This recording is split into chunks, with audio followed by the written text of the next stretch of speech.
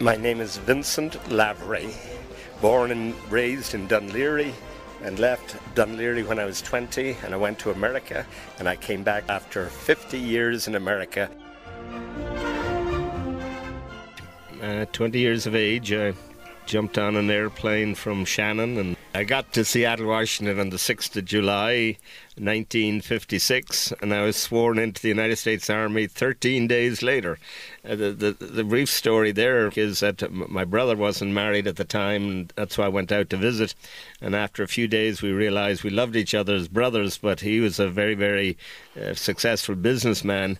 As far as working in business together, it just didn't quite work out. We argued, I remember the second night I was there, whether we'd get tomato soup or pea soup. And the fifth day, we argued on how to tie a package. So I realized pretty quickly we'd better stop this business venture together, and I signed up, went into the Army, and wound up in the 82nd Airborne Division, jumping out of airplanes.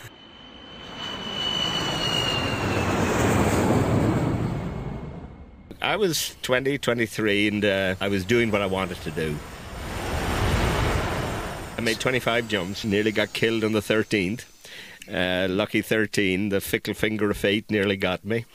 And but when I look back on those 3 years in the Army, I remember the first few weeks they gave us a bayonet. We were out on practice, and there was yellow straw dummies, and this of course was just after Korea. And we had to get and go up to the straw dummy and plunge the bayonet into it. And as we did, we had to shout out in a loud voice, "Kill, Gook, kill," which of course was a very racist term. And I remember thinking, there's something wrong about this. This person that I'm shoving the bayonet into has a mother, father, brothers, sisters, children of their own. And it was just one of my first reactions while in the military as to my opposition to killing. There's a man with a gun over there, telling me I got to beware. Then I got out of the Army for 2 years, and I went back into the Air Force for 4 more. So obviously it was a slow process. So I spent 7 years altogether in the Armed Forces of the United States. They sent me to Florida when I went into the Air Force, Orlando, Florida, and I wrote a letter to the base newspaper criticizing the price of orange juice on the base, pointing out how Orlando was the heart of the orange industry, and a glass of orange juice at the military federal base was more expensive than Times Square.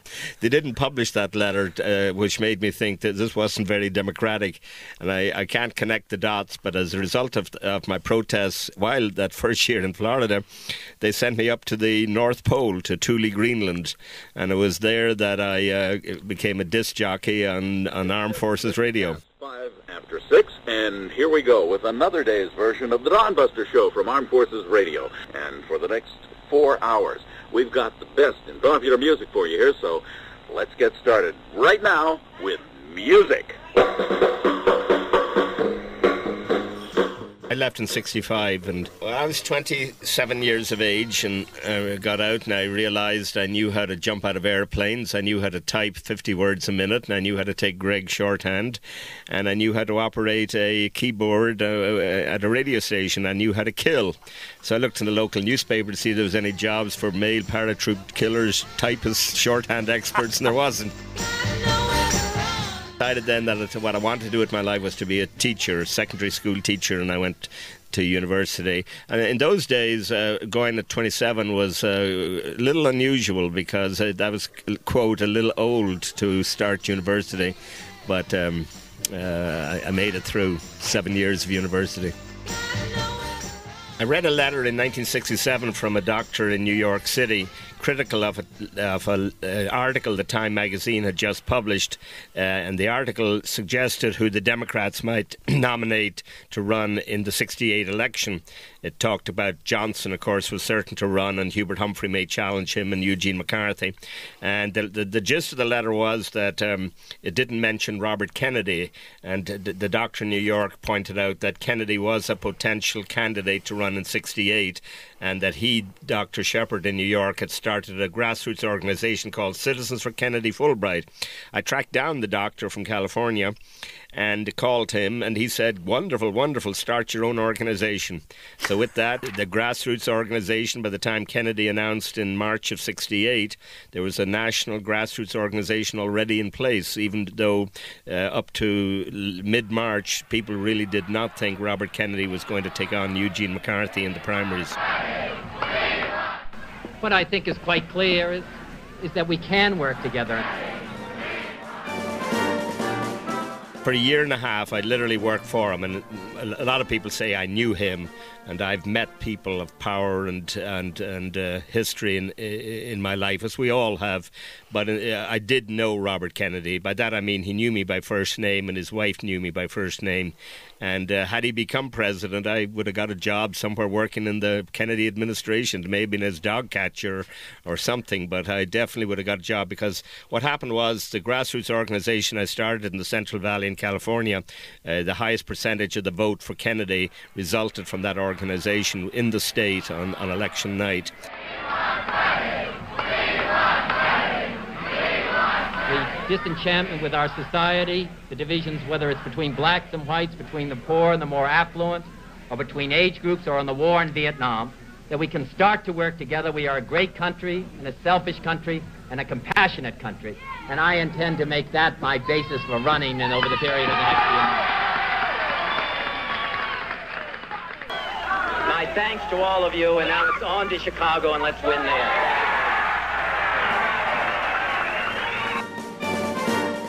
With the death of Robert Kennedy, a lot of changes occurred, not just in my life, but of course around the world, I would argue.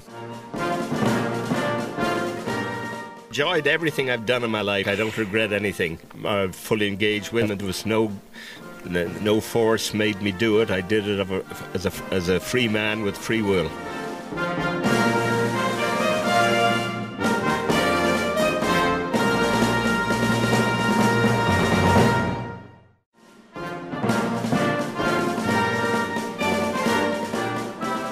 My name is Vincent Lavery, born and raised in Dun Laoghaire, and left Dun Laoghaire when I was 20, and I went to America, and I came back after 50 years in America.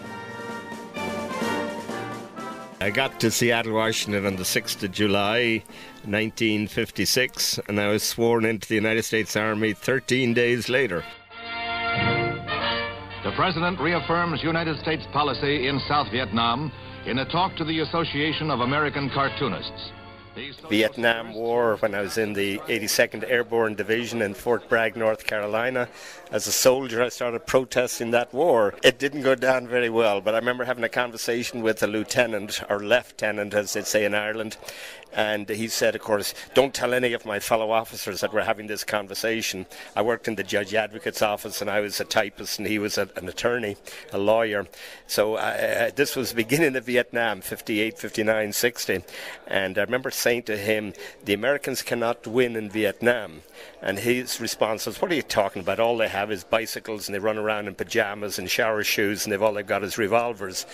And I said, they won't win for the same reason as the British couldn't defeat the Irish in 800 years. And he looked at me and he said, I don't get the analogy. And I said, well, read the history of Ireland, and you'll understand when people want freedom, no matter how long it takes, they eventually achieve it. And the same will be true about the Vietnamese. And of course, unfortunately, it took 2 million Vietnamese and 60,000 Americans dead before that final massacre ended. You're old enough to kill, but not for voting. You don't believe in war, but what's that gun you're toting? I pledge to you, we shall have an honorable end to the war in Vietnam. The docks on Tuesday morning were crammed with thousands of Vietnamese desperate to escape from Saigon by any means possible. On the eve of destruction. Then I got out of the Army for 2 years, and I went back into the Air Force for 4 more. My last year in the Air Force in Central California, I got into a talent contest, and I read poetry, which was in itself a rather interesting thing to do, to read poetry before two 2,000 young American airmen. But I did a poem called, by Carl Sandburg, The Man with the Broken Fingers, and it was 7 minutes long, and as a result of that I moved up in the competitive level and got to the worldwide armed forces level. And in the course of that I met a band called the Echoes, who were from the base that I was stationed at, and I said, why don't we go downtown in Central California and play when we get back and make a bit of money or have a bit of fun.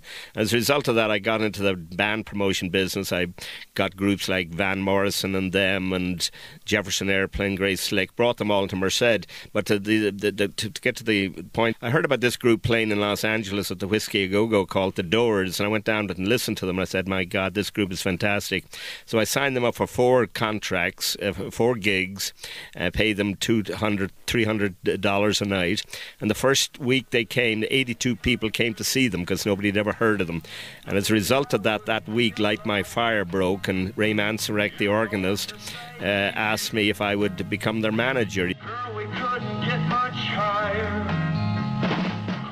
He said, you seem like a pretty honest person and something rather unique in this industry. And so I said, as a matter of fact, his quote was, if we don't get somebody to control Jim, he'll be dead in 5 years. And of course he was dead in a little over 5 years, but turned it down.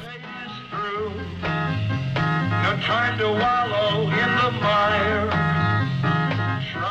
The interesting thing is that Jim Morrison and I'd studied Oscar Wilde all my life. I've been somewhat of an expert on Oscar Wilde, and there's a remarkable similarity between the Oscar Wildes of the world and the Jim Morrisons of the world. Jim Morrison called the group The Doors because he wanted to go beyond the normal side of the door that most of us are content living. He wanted to go beyond, and Oscar Wilde in the 1890s, the first half of the decade, he strutted, the second half he staggered. And so between the two people, not that I advocate their lifestyles, but they are part of the human Homo sapien experience. That's why they both fascinate me.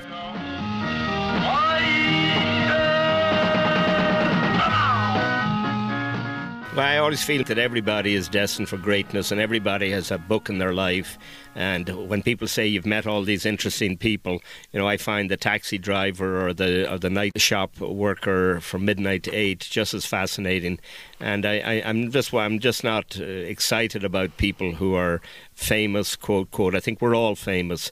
These people that I did have the opportunity to associate with in a small degree made my life. They had an impact on it, and hopefully as a result of that I have impacted other people's lives, hopefully for the better.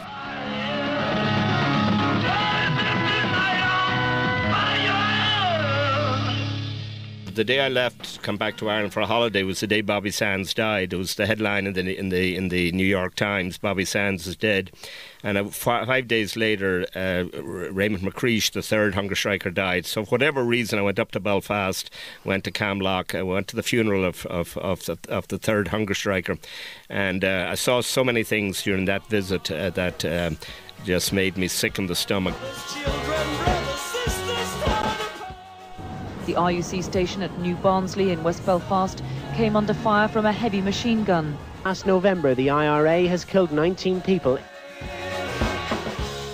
I came back to Fresno and I gave a talk to the Lions Club about Northern Ireland and was asked what could we do about it, and I said, well, I don't know what you're going to do, but I'm going to put a Catholic and a Protestant child together, no politics, no religion, bring them over to the United States for 7 weeks to give them a holiday. This had never been done before, bringing children out of war-torn zones, putting them together without any proselytizing, and NBC made a movie on it called Children in the Crossfire, and the great Irish actor Neil Toibin played me in the movie, and it was the program lasted 15 years. It expanded into Lebanon and put Christian and Muslim children.